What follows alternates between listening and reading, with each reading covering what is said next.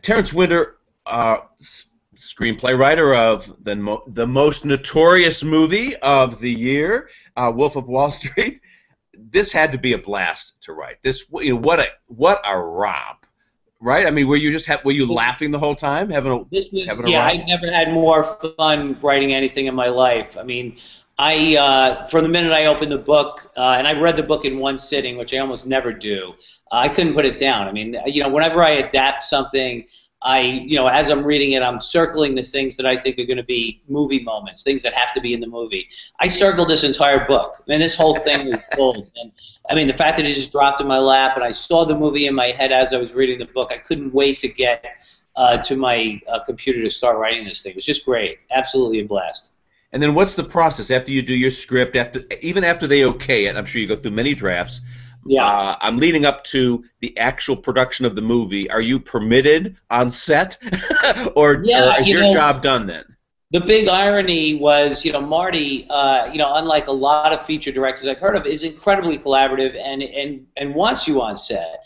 For me, the problem, if it is to be on set, because I was on set on Boardwalk Empire, the other project I have with Marty. So I was shooting season 3 of that while we were in production on Wolf. So a lot of the work I did while the movie was being shot was done remotely. It was over the phone, through emails.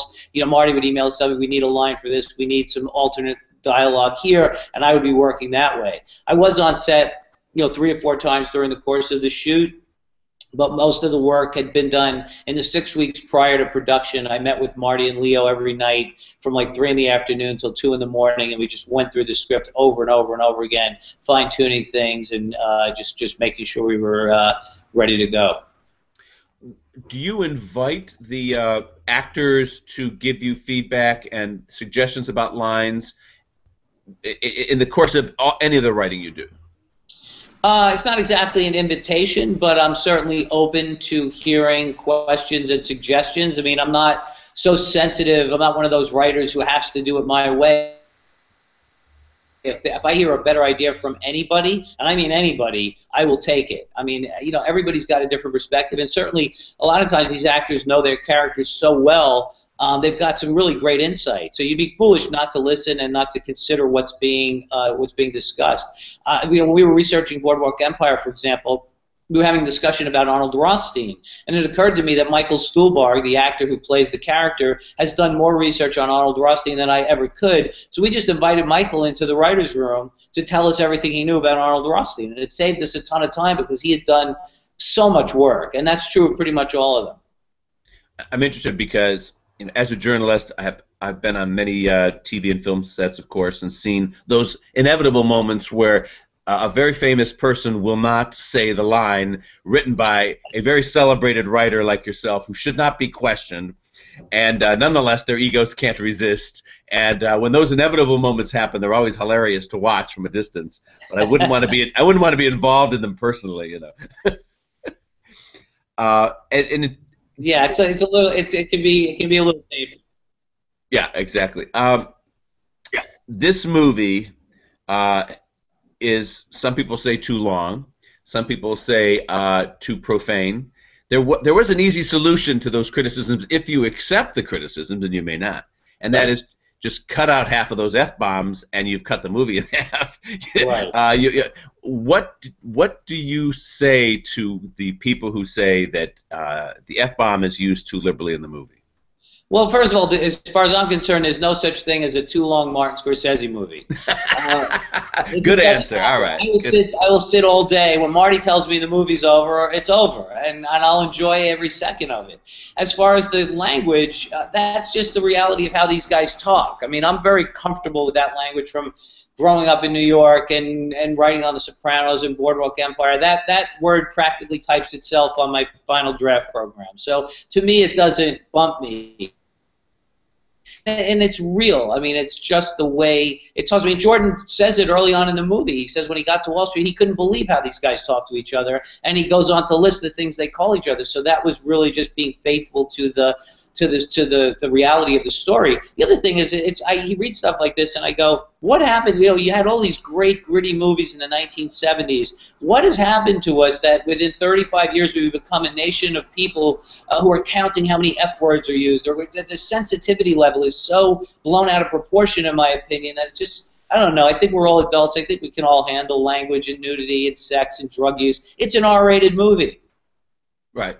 And I'm with you on that. I buy that answer. But I do accept one common criticism of your movie, and I thought it while watching it, and that was, where are the victims?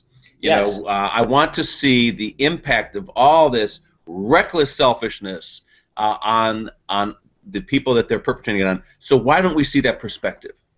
That was something we discussed early on in the prospect of going about telling the story, and very much by design, I didn't want to show the people on the other ends of the phone. Because the movie is about a salesman, I wanted Jordan to sell you his story. He starts off by saying, this is who I am, this is the list of drugs that I take, already making him the most unreliable narrator in history.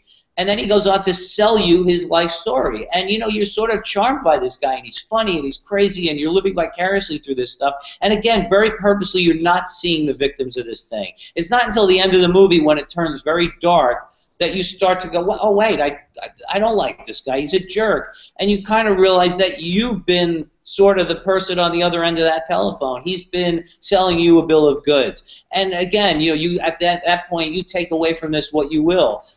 You know, the whole idea that these guys are being glorified, you know, makes me scratch my head. I go, do you really need me to tell you that this is bad behavior, that these are bad guys? It's right there for you. And I wanted the audience to make up their mind about him without me being didactic and telling them what to think, and, you know, showing, you know, the same thing. I wouldn't show Jordan rescuing a puppy from a tree to say, oh, he's actually not a bad guy. So it was just sort of, this is the true, the honest, unvarnished version of his story. You can take away from it what you will and make of him what you will. That was a choice. During the making of the movie, in terms of writing a scene, or seeing it shot, or any of that leading up to it, do you have a favorite scene? I asked Marty this question, and he said yes. In his case, he really had so much fun shooting the scene where Leo's trying to get in the car. He's just bombed out of his brains. He's trying to get out of the country club. He said that was exciting to film, because there was all kinds of physicality to it. There was all kinds of a lot of elements happening, and he just had a lot of fun filming it. From your point of view, are there any scenes that you're particularly proud of, or you thought were a blast to do? Well, that entire sequence was, you know, just a blast to write, and even more fun to see it come to life. I mean, the sequence from when they start taking the Quaaludes to the point at which he rescues Jonah Hill from choking, that entire, I don't know how many minutes long it is, but it is, for me, one of the most fun pieces I've ever written. You know, envisioning it in my head, and then having those expectations exceeded by 1,000-fold, watching these guys actually commit to it. That I'm really proud of. The big speeches that Jordan gives to his sales troops, that I'm really proud of too. Those took a really long time to get just right, and then to just watch Leo take it and just knock it out of the park was just incredibly satisfying as a writer. Leo spent a lot of time with the real Jordan. Did you get to know him much? I did, yeah. He was, you know, right out of the gate. As soon as I was signed on to do this, I met Jordan for lunch. We had many, many dinners together, tons of phone conversations. I met his parents. I met his ex-wife, spoke to the FBI agent who arrested him, who, by the way, told me every single thing in that book is true. I said, wow. He said, I tracked this guy for 10 years. It's all true. I met people who worked for Jordan. I met people who lost money to Jordan. I just did as much research as I could. At one point, I even had Jordan come into CAA, the talent agency, and recreate one of those big speeches for me. I filled up a conference room with assistants and young agents, and he came in and he gave a motivational speech that was just incredible to watch. He became the Wolf of Wall Street right in front of my eyes. Do you believe that he's not that wolf anymore? There is, when I see him interviewed, like he did a long interview with Piers Morgan on CNN that I watched, and I just didn't buy the fact that he's sincere now. I think he regrets some of it, but I still saw a little glint in the eye of that wolf in there. Well, based on my many conversations with him, I think if anybody involved in this process would like to turn back the clock and not be that guy, I think Jordan is at the top of that list. He's always going to be a salesman. I mean, that's what he does. So I think you're always going to see a little glint in his eye of that guy. He's a salesperson. He is a natural born persuader, and that's what he does. So that's really a question for him. I mean, time will tell. You consistently write about people without a conscience, whether it's The Sopranos or Boardwalk Empire. A lot of gangsters. These guys are Wall Street gangsters, of course. What intrigues you about that personality type?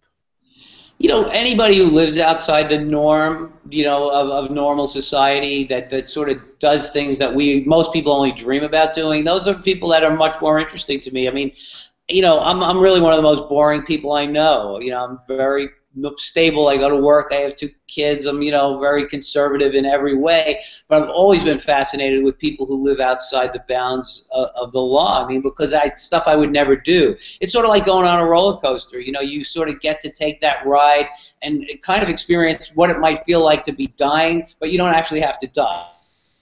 At the end of it, you unstrap and you get out and go, wow, that was exhilarating. Spending time with these characters, whether they're real or fictional, is sort of the same way. You get to kind of walk a mile in those shoes without the consequences. And it's just infinitely more interesting to see people who make choices like that, for me as a viewer and as a writer. Are you a member of the Motion Picture Academy? I am not. I'd like to be, though. Are you a member of the TV Academy? I am, yeah. So you've seen the peer group award process up close. What I find absolutely fascinating about this movie entering the Oscar arena is the fact that Hollywood is a den of wolves. I mean, they're the worst of all. No conscience at all. Greedy as anything. And the fact that they're now sitting in judgment of this movie, I'd love to get into their head, wouldn't you? That would, yeah. I never really thought of it that way, but yeah, absolutely, that would be fascinating to see what people are making of this, and what those people are making of this. People who are in the business, who are certainly understand all competition. Yeah, I'd love to be privy to the thought process. Hollywood is reluctant to reward people with bad behavior. Look at The Sopranos, for example. It didn't win Best Drama Series at the Emmys until the 5th year of that show being on the air. They finally got around to it, but all of us in the media and around the world had to guilt them into it, right?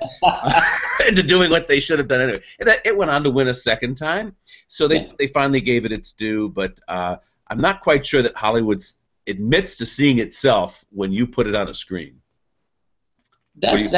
Yeah, very possible. I mean, I think, look, anything new certainly takes people a while to sort of accept it and get used to it and be comfortable with it. I mean, and certainly Tony Soprano was the first TV lead of his kind. I mean, I don't know if ever in the history of the medium you ever saw your lead on a TV show strangle somebody to death with his bare hands. That took a little getting used to for people. And I think, in general, characters who are not inherently likable or rootable for, or you can automatically get behind. I guess maybe it takes a little more, but for me, not necessarily. I mean, I recognized right away that Jake LaMotta, for example, was a horrible person, but looking at that performance and looking at the courage and the commitment it took to make that film, I mean, I was right away said, God, this is one of the greatest things I've ever seen. So I guess it's all in the eye of the beholder. Okay, well, good luck to you at the Oscars, Terence. You certainly deserve that Oscar, and I'm rooting for you as the Wolf to be the Wolf of Oscar night. Thank you very much. I feel like I already won. Just being able to do this movie with Marty and Leo, just saying I wrote a Martin Scorsese movie, everything after that is gravy. It's all good. That's the spirit. All right, thanks so much. Thank you.